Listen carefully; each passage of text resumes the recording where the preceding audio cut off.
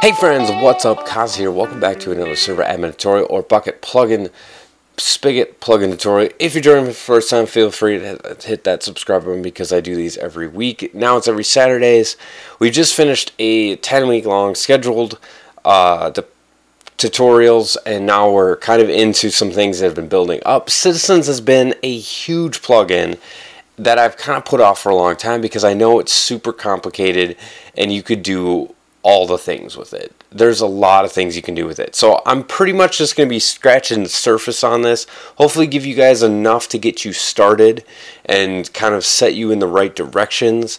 In any case, if you have a suggestion of a plugin you'd like me to do, feel free to comment that in the Gibbles. That would be the comment section for you new people, and I will give you a shout out when I get to it. Like Citizens is brought to you by Drop Boza, or requested by I Love Diamonds, Julie and Thomas, Pro MC Kings, John Flat, Pukid vs Gaming, Lugiz 806, and Gavin Cunningham. So thank you guys for the suggestion. It's been a long time coming. This is a big plugin.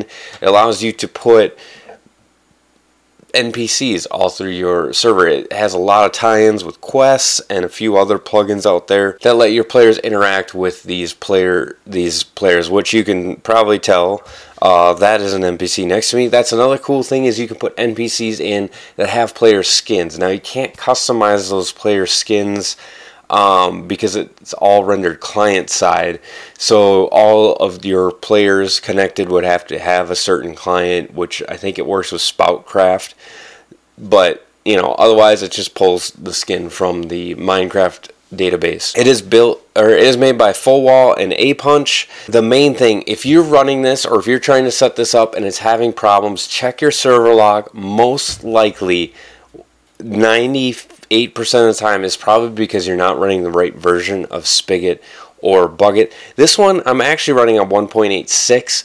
I don't know the exact version. I'll put it in here. Version.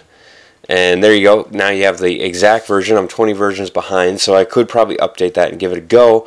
If you're running into issues, there'll be a link as well to their ticketing system.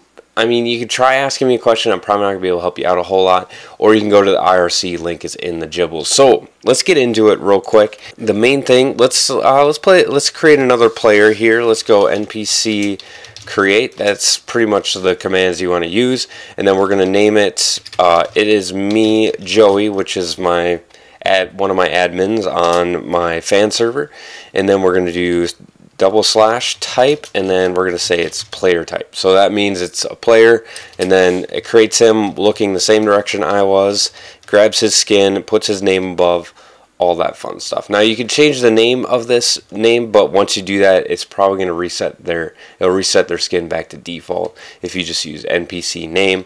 So there is a whole lot of commands. Like I said, if you want to create an NPC that's a little bit more complicated, there's actually already built-in characters out there.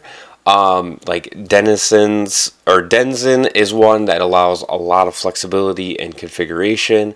Ultra Trader, which is kind of like a trading character. There'll be a link to the characters, which basically gives you a link to a jar file that you download, run in your plugins folder, and start it up. So I already installed a Blacksmith one, so let's go ahead. I'll show you guys this one. So basically, to create it, we're going to go Npc Create. We're going to call them Smithy, and then Trait. Now this is where you put the trait in for the Blacksmith. You can actually make them. You can link traits, so you can make a Blacksmith trader if you wanted to. Which is kind of cool. So Blacksmith, and there we go, we've created him. His face looks kind of weird, so what you could do with this guy is you can right click with him, and he's going to say, oh, it's going to cost me that much to fix it. And you can do that with any tools or anything like that. Like I said, I would check out Denizen, and then Ultra Traders being a big one. There we go, fixed up my hoe. So let's see, what else do we got here? Let's create a zombie. Let's do Npc Create. Let's create Mel, who is type zombie. So here's Mel. A couple fun things you can do is you can actually do Npc Equip, and then you can give him something. So if you right click on it, he's going to put it on. So if it's like armor or something like that, if you shift right click, he's going to put it in his hand there. So let's put some armor on him, which is going to eventually break because he is it's daytime. So then we want to get out of that, do Npc Equip. So you can also do Npc List to see all the NPCs out there, Npc Select to start operating on another one. But we actually want to work on Mel here. Maybe you want to remove whatever it is. You can just right click on them and it's going to remove all the things. You can also do this for Enderman, but it's only blocks that they'll be able to carry. You do it with sheep, but that's you can right click them with shears and that will shear the sheep, or you can right click them again, it brings the wool back. You can right click them with a dye to change the color, and then right click them again with nothing in your hand and it'll clear the dye out. Same thing with saddles on pigs, all that stuff. Maybe we don't want him to stand there, we want him to walk around. We're going to do Npc Path, and it enters the path editor, so then we just walk around and left click various locations. Here we go, and then he's just going to wander around now following this path. So that's pretty cool. You can change the type of waypoint, rather being linear or circular, or I think, what's all the linear, wander, or guided, using the waypoint command, which is waypoint. Let's just put that.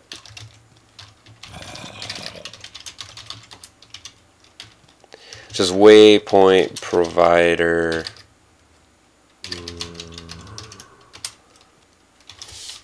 And then you could change that to be guided or wander, so he'll just wander aimlessly, not following a path. Now if you create a villager, you can do an NPC, you can do NPC profession and change their profession. There will be a link to all of these commands in the gibbles below. That would be the description, and you can do that. If you do NPC powered, it'll change a creeper into a powered creeper. You could do the zombie mod, you can make them babies or whatever. So we could do NPC zombie mod and then make him a baby. So now he's a baby. Or we could make him a villager. I think, is it adults? How do you make him not a baby? There we go. Just put it in again. And now he's a villager zombie, which is pretty cool. You make him vulnerable. If you do NPC vulnerable, that means they'll be vulnerable to attacks and damage and all that stuff.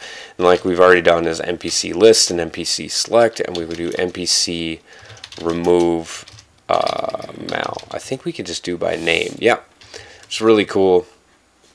So yeah, that's kind of the basis of it. Like I said, you're pretty much going to find the biggest deal in the traits and the custom characters. You can build templates, which is was one thing I didn't really mention here. So if you're making multiple NPCs, you can you can create a template of traits and stuff that you've already made for one NPC, and then attach it to another, and that's just templates help. Template help. There we go. Template without the S. And then you would just apply or create the template name and all that in there. And then NPC, there's copy as well, which is going to copy the NPC. We can copy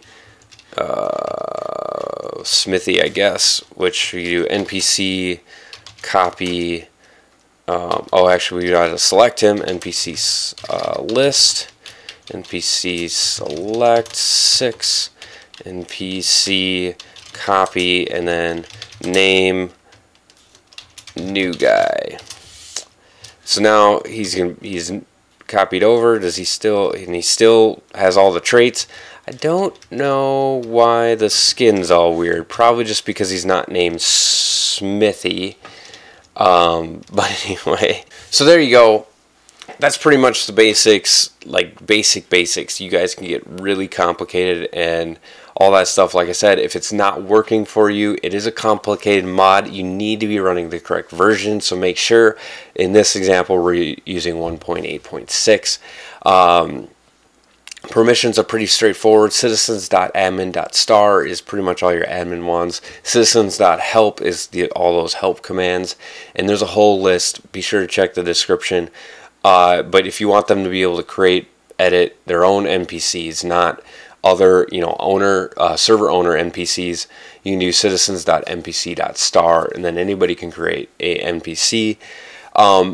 Particularly if you don't want them to create their own NPCs, but you want them to be able to talk and interact with them, you got to be able to give them citizen.npc.talk or citizen.npc.text. In order to right click on any NPCs, like ones that are just going to be traders or ones that just have text back and forth, you need to have a stick open in order to right click on it. You can actually change that in the config file, which I'll show you guys in a second here. Okay, so here we are in our server files. We're just going to hop over to plugins, and so we put the citizens.jar in there.